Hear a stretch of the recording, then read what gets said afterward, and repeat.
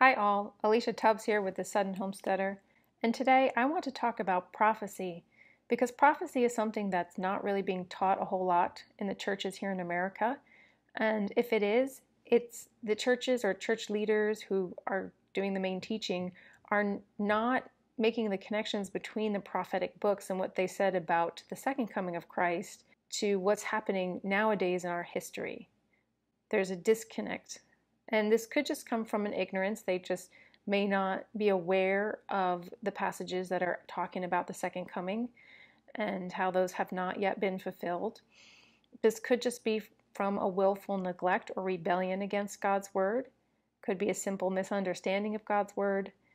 Or it could be that many churches or church leaders or certain denominations are adhering to certain dogmas or doctrines or methods of teaching the Bible that suppress the connections, the clear connections between what God spoke would happen at the end of the age and what is currently happening at our time in history. And the purpose of this video is I want to encourage all of you, lay people like myself, just average congregants, to study the Bible on your own and to study prophecy on your own, especially if you're in a church where they're not teaching it or not teaching it well, because we are all still responsible for God's word. If you live in America, you most likely have a Bible or you have an internet connection where you have multiple translations of the Bible in English available to you. All Christians have the Holy Spirit. We all have access to the throne of God because of Jesus Christ, because he gave his blood on the cross so that we could have access to the throne room, and we have access to God, and we can ask him to teach us prophecy because it's his book and the prophecies are from him, and he loves to teach his children. He loves to give us wisdom. And God has also gifted certain teachers with the ability to teach prophecy. And thanks to the internet, we can access those teachings even if we do not belong to that church. So there are a few churches that do teach prophecy and teach it well. And praise God, they have been posting their videos online. I think particularly of Sugarland Bible Church, where Andy Woods is the pastor. He does a phenomenal job teaching prophecy. I highly recommend that you look into his lecture series on things like the book of Daniel, Revelation, Zechariah. He's currently doing a series on Ezekiel called The Middle East Meltdown. It is so relevant to what's happening today in our current events. I highly, highly recommend you spend much time watching those videos. I can think of Ken Johnson. He's a Bible teacher over in Kansas at a Calvary chapel, and there are many others. Point being, we have all of these resources. There's no excuse for any of us to be ignorant about prophecy, regardless of what we've been taught in church or haven't been taught in church. And there are no excuses when we stand before God. The Bible tells us that God does not show partiality. Yes, he's going to hold church leaders and teachers to a strict standard. The Bible makes that clear. So if your church leaders are not teaching prophecy well, they're going to have to talk to God about that. That's going to be between them and God. But you are still without excuse. Okay, you can't say to God, well, I wasn't ready. I wasn't ready for Jesus. I didn't really think this would happen. I didn't think I would meet you so soon because, I was taught wrong. Another pushback that I get from Christians when it comes to the topic of prophecy is that only the Father knows when this age will end. Yes, that is true. Only the Father knows when this age will end. This relates back to the Jewish wedding tradition in which only the Father had the right to tell the Son it was time to go pick up his bride. So yes, when the Father says to Jesus, okay, you've built enough rooms onto my house, looks good, house is ready, you can go get your bride, only the Father has the right to do that. Only the Father can say, Jesus, it's time, go pick up the church. And yes, the bride is the church, as the Bible tells us. But even though only the Father knows when exactly this age is going to end, Jesus still commands us to know the signs and to stay ready. We are commanded to not be taken when this day comes. Jesus rebuked people who did not recognize the signs of his first coming very harshly. So why wouldn't he do the same for his second coming when he's given us even more signs? There are even more signs in the Bible that talk about his second coming. In fact, we are supposed to know Bible prophecy so well that his second coming doesn't surprise us, and there's many passages that point to this. One of those is 1 Thessalonians 5, verse 4. But you, brethren, are not in darkness, so that this day should overtake you as a thief. Right? We're not supposed to be taken by surprise by the end. And Luke chapter 21, one of the passages of the Olivet Discourse, which you can also find in Matthew, chapters 24 through 25, as well as Mark chapter 13.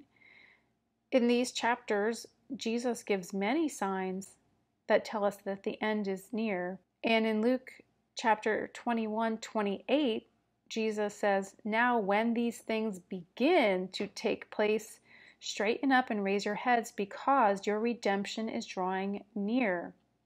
So when these signs that Jesus very clearly spells out begin to take place, that's when we're supposed to look up, because he's going to come in the clouds and we are going to be completely redeemed, resurrected. Another pushback I hear whenever I talk about prophecy is we need to just love people as Christians. That's our job, and we need to let the end times take care of itself. We'll figure it all out when it happens. Yes, Jesus' golden rule was to love others as we love ourselves. What greater love can you give to the world than being a light in times of darkness? When you study prophecy, you are internalizing God's word and all that he has said about what's going on all around you, so that people can come to you when they're looking around and they're wondering, what's with all the pandemics? What's with all the earthquakes? Why is war breaking out? Why is there so much violence? They can come to you and you could be a source of light, a source of life for them, of hope.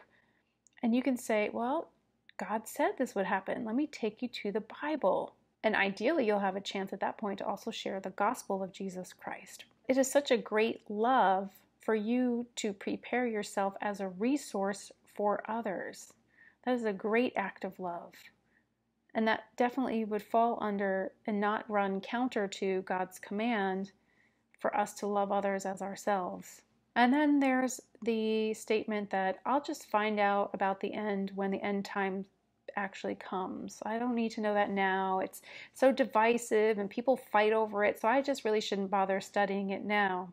To this, I would reply, God wouldn't have given us his word about the end times if he didn't want us to read it now. Why would it even be in the canon if we're not supposed to know about it?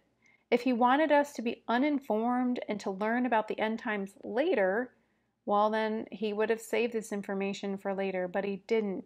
In the next age, we're probably going to have more information, and that information probably builds on the canon that we have now. Now, I'm not saying that God's going to add books to the canon, but if he's going to, he has every right to, because he's God. He wouldn't have given us the information that we have now if he wanted us to be ignorant of it. So we need to learn everything about the Bible that we can now. We don't want to be playing catch up as the end unfolds, rather than being prepared like he commanded. The Bible also commands us to rightly divide Scripture, to know the beginning from the end, to know where the ages begin and end. And God also commands us to study his word diligently. He didn't command us to study his word but only the parts that aren't about prophecy, right? No, he commanded us to study all of his word, to rightly divide the scripture, and to be diligent. We can see this in what Paul wrote to Timothy in 2 Timothy chapter 2, verses 15 through 17. Be diligent to present yourself approved to God, a worker who does not need to be ashamed, rightly dividing the word of truth. But shun profane and idle babblings, for they will increase more ungodliness, and their message will spread like cancer. So we are to be diligent so that we can present ourselves approved to God. Another point I would like to make is that there is blessing in studying prophecy. The book of Revelation is the only book of the Bible that promises a blessing for those who read it.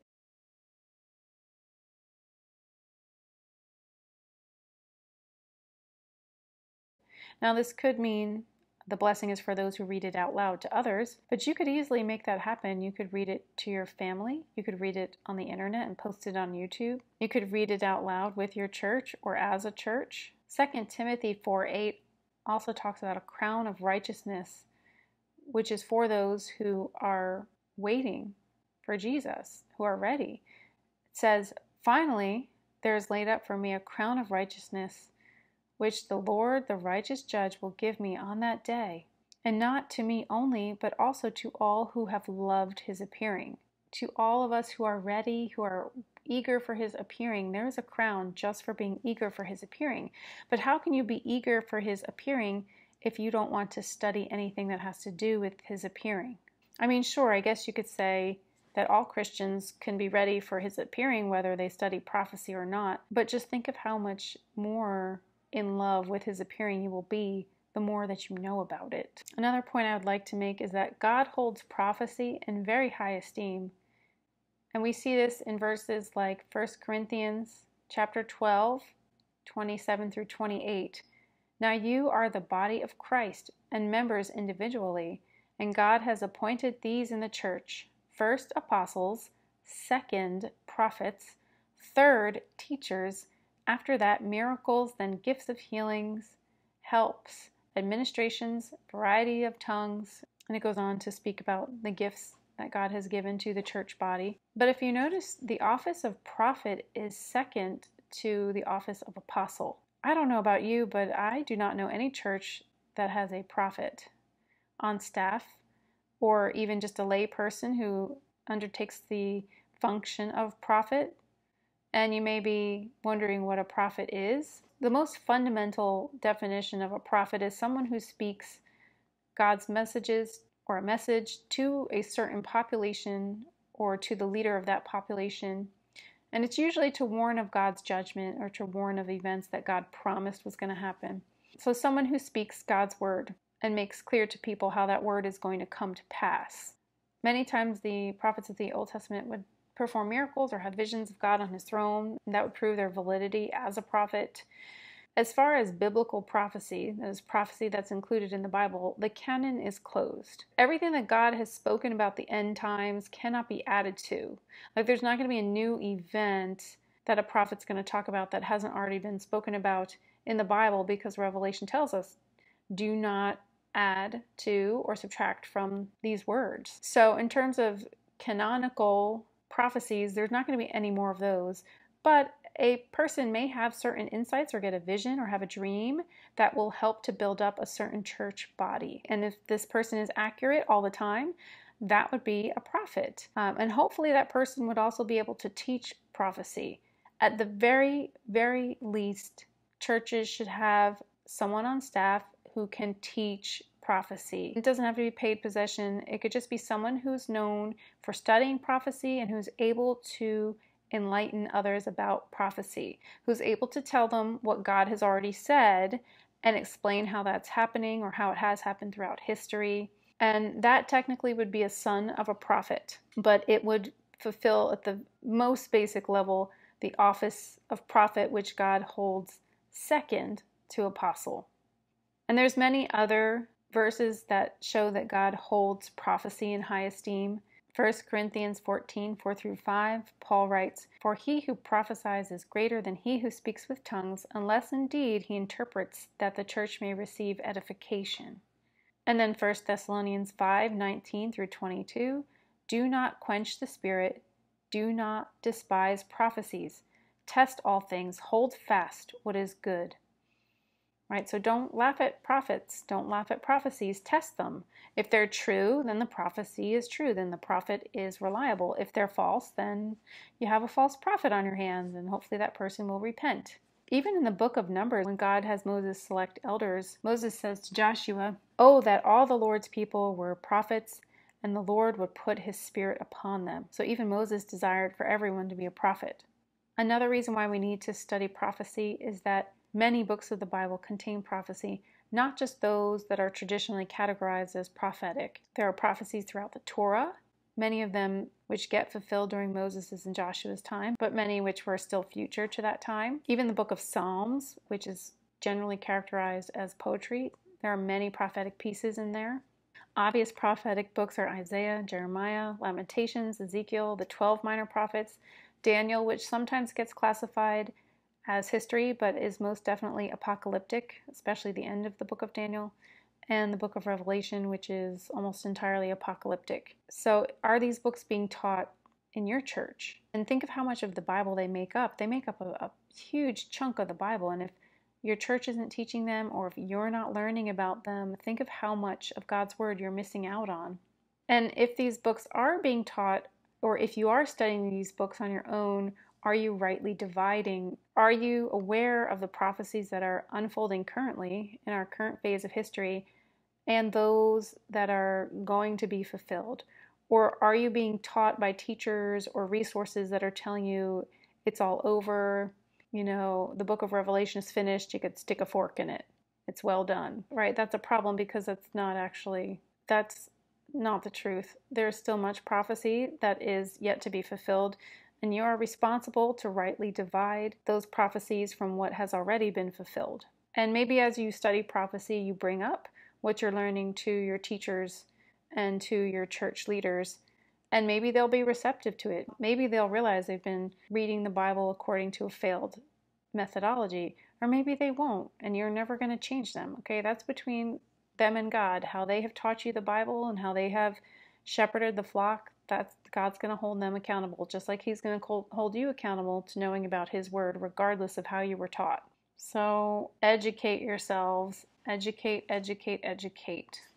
One more point I would like to make about prophecy is that when you study it and study it properly, it will give you a fire for evangelism.